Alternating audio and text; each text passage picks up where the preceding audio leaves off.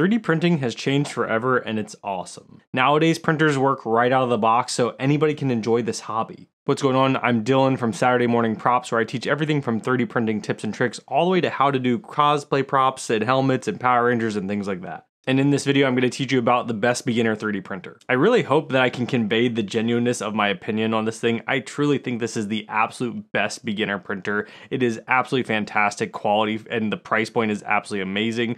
I don't want this to feel like a stupid ad or something like that. This is just a true recommendation that I think anybody could grab, and it would be such an amazing entry point into this hobby, and I want you guys to be a part of this hobby. 3D printing used to be this hobby that you had to do a lot of troubleshooting or trial and error, and you have to do tons of research, and you'd have to learn different things. I mean, the setup, and then also learning about your slicer and all of these different things. You'd have to troubleshoot so much and just learn and learn and learn. And nowadays, like, those are great skills to have, but nowadays they work right out of the box. The printer I'm talking about is the Bambu Labs A1 printer. It works literally as soon as you set it up. I have done the iconic Spider-Man helmet on this thing. I have done Deadpools that look absolutely gorgeous here. And these are all done on there, and they're full size. It's the same build volume as the P1 series and the X1C. And you're getting it at such an affordable price point. And the quality is just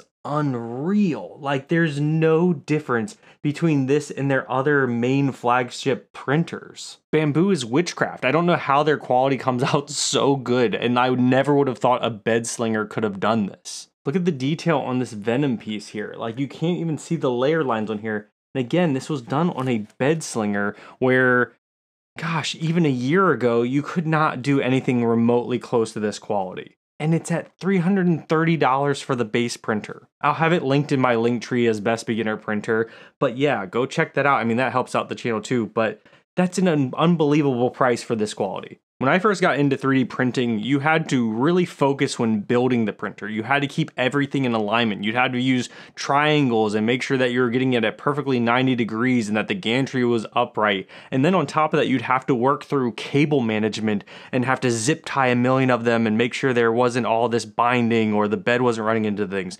You don't have to worry about that. Building the A1 is super easy. It comes in large pre-assembled pieces like the upper gantry and the base. The cables are run inside of these big platforms, so you don't have to worry about running all these cables all over the place. The instructions are super clear, and all the screw locations have like little highlighted rings around where you need to attach them. It's been the easiest printer to put together by far. And then after all that, back in the day with the other printers, you'd have to learn how to level it. You'd have to do the paper mechanism, go around and level all the knobs and try to get that all working really well and get it all trimmed. This printer has an amazing calibration system. If you've ever seen the Bambu Lab stuff, this thing does crazy stuff where it will do shake test and can understand how much shake it's having on your table. It'll calibrate the noise. So like, it'll run tests to see how loud it's being and then compensate and dampen it for you. My house has terrible power, so I can't run all of my printers in the same room. So this printer is actually in my dining room right next to my living room. Because it is so silent, it is not an issue at all that I can run that printer out there, and it's awesome. The bed leveling is absolutely fantastic with this calibration as well, and that was one of the hardest things in printing. 95% of fails back in the day was just bed leveling, whether you were too close to the bed and it was not sticking,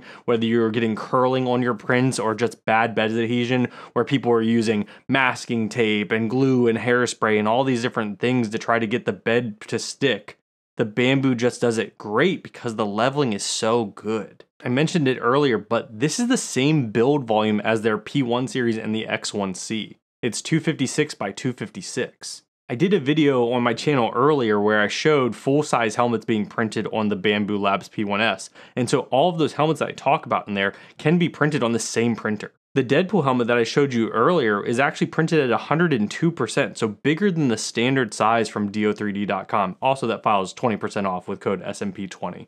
I have an average size head, and it can do that plus a little bit more. I really was doubting the quality of a bed slinger compared to their other staples of a Core XY printer, but man, it really matches it just punch for punch. I don't know what magic gremlins are inside of that machine, but they just print super well. There's no way I can tell which helmets I've printed on my P1Ss versus my A1. to get the same quality for $339 or like $489 if you get the color combo is just wild. If you're trying to start a business of 3D printing, that is going to be the easiest printer to make profitable fastest because it is so low budget, but you still get an amazing quality. And yeah, let's talk about the color changing. Like I said, for $489, you get a color changing system with the AMS light. You guys all know me that I do fully finished props, so usually color doesn't matter to me because I'll sand and I'll paint it to be the color that it is.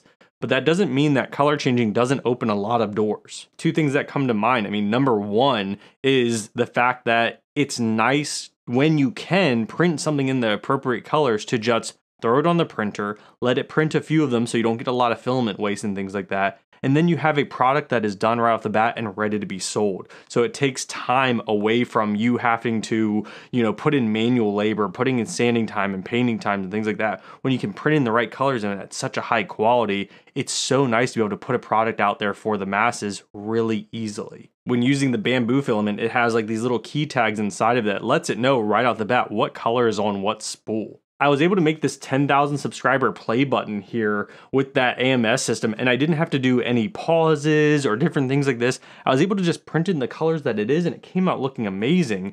And back in the day, I would either have to sand this and paint this and take a little brush to paint all of the little white spots in here and do all of those things, or I would have to manually be there when the print stopped at, the 20th layer line and then go swap it to the gray filament and then wait till it get to 110 and have to go manipulate G-code. You don't have to do that. You can paint that in the slicer. Oh, and one more thing is that it works great with your old cardboard spools. So the stuff that you had before switching to Bambu's filament and whatnot, that cardboard spools work great on the AMS light. It's not going to gunk up anything and they're going to click right on and be perfect. That allows you to throw on 3 of the same, 4 of the same filament types and be able to run through all of your old empty spools to just make one big prop and just burn off the rest of the rolls because it'll use the next spool when it's done if it thinks it's all the same. The Bambu Labs slicer is also amazing. These printers run off of like default settings, and there's things where you just choose your printer, your nozzle, the filament type that you're using. Like I said, it knows when you click it in there as well. But yeah, you just set it to their Bambu PLA settings, and you can run almost everything on default, and you will have tons and tons of success. You do not have to go in there and tweak all of their settings like retraction and things like that. I mean, yes, there are calibration tests in their slicer for flow and different things like that, but you don't have to do this. The default, you'll have tons of success. But if you want to, they make it super easy with really easy to read directions on how to calibrate your flow, how to look at a few different numbers of test pieces and see, okay, I got to put a 1 in for this value, and you'll have amazing prints. And also with MakerWorld, people will already upload their print profiles for certain prints. So like if you look through MakerWorld and everything like that and you want to go download one of their files, there's often somebody has already printed it with your machine and already has the G-code ready to roll. So you just load in the G-code and you can just print. You could print it from your phone without even having to use a computer. When I tell you I love this printer, I truly love this printer. Like for the same size as their other printers, for such a low price, it is just a no-brainer to me. One of these printers is just amazing, but you could have a whole fleet for such a low amount of money that it's just insane. Without a doubt, I truly think that the Bambu Labs A1 printer is the best beginner printer, but it also is great for veterans that are tried and true. Like I said, I was so shocked by a bed slinger being able to put out that quality. And as a veteran or somebody who wants to do a business with, having a print farm, you can get more of these for less. Like I said, I'll have it linked in my link tree down in the description or in my bio. That helps the channel out, but go snag one and I promise you will see the results and you'll understand why I'm so hyped about this printer. Check another video after this, like how to fit the full-size helmets on Bambu printers. Love you guys. Peace.